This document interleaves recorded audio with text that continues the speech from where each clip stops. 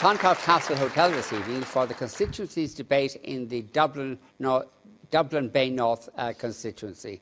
And with us are several of the TDs who are standing again, and Tommy Brune, who's an independent Labour TD, Richard Bruton, who's Minister for Jobs, Enterprise and Employment, and who's, of course, a Fine Gael TD.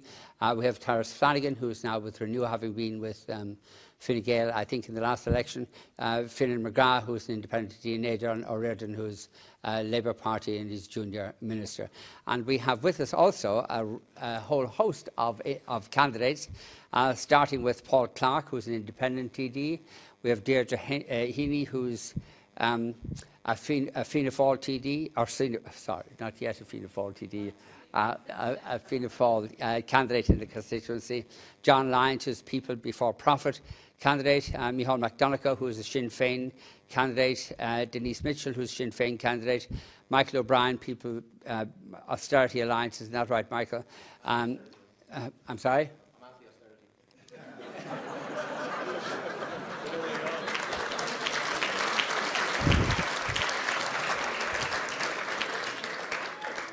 Thank you for that clarification.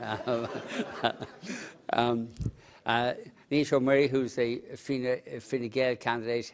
Avril Power, who was with Fianna Fáil but now standing in the election as an independent candidate, and Stephanie Regan, who is also a Fine Gael candidate. We'll get to all of those in a moment. We have, by the way, several candidates in the constituency who are standing in the constituency, or rather who will or who expect to be standing in the election, are with us as well. But to go for a profile of the constituency is Michael Fitzgerald of Dublin City FM. Michael. Good evening, Vincent, and welcome to Clontarf. Dublin Bay North, it hasn't existed before. Essentially, it's an amalgam of two constituencies, Dublin North Central and Dublin North East. The basics, it's a monstrosity, 150,000 in the electorate. It's the biggest electorate in Dublin, not the biggest in the country, but the biggest in Dublin. We've never really had this before, so we don't quite know how it's going to play out.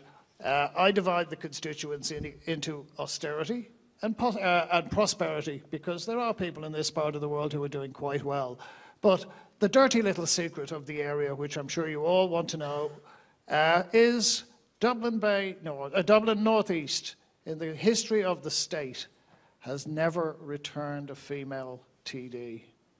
We are hoping that that is going to make history this time round. I'm going to say, I know all the guys here, every one of them is a good bloke, but guys, you're all blokes. If equality of the 23rd of May means anything, we are going to change that this time round. When I talk about austerity, the reason why I raise that is because austerity does tend to disproportionately affect women, and austerity is disproportionately affecting this area. And I wouldn't want to underestimate there are people in this part of the world that are squillionaires. There's no question about that are doing very, very well and are probably doing better than they were 5 years ago. And there are other people who are seriously hurting. Now, do the politicians understand that? I know for a fact that the electorate do. So what are the issues in this part of the world? Well, to me, the one issue is gender. It transcends absolutely everything. It affects every other issue that is raised. If we look at it, I've broken it down into three, and that is security. Security, whether it's security of tenure, whether it's security of employment, security of health services, that's disproportionately affects women. Trust is a major issue in here as well, is that people generally do not trust government. They do not trust the political class. And that is going to be a major issue as to who gets elected here.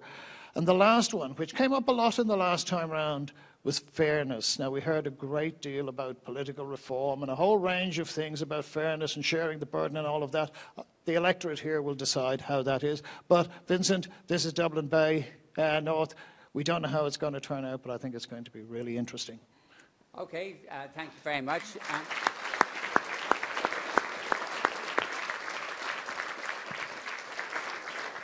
We'll take an early ad break now, and afterwards we get into the debate. So join us then.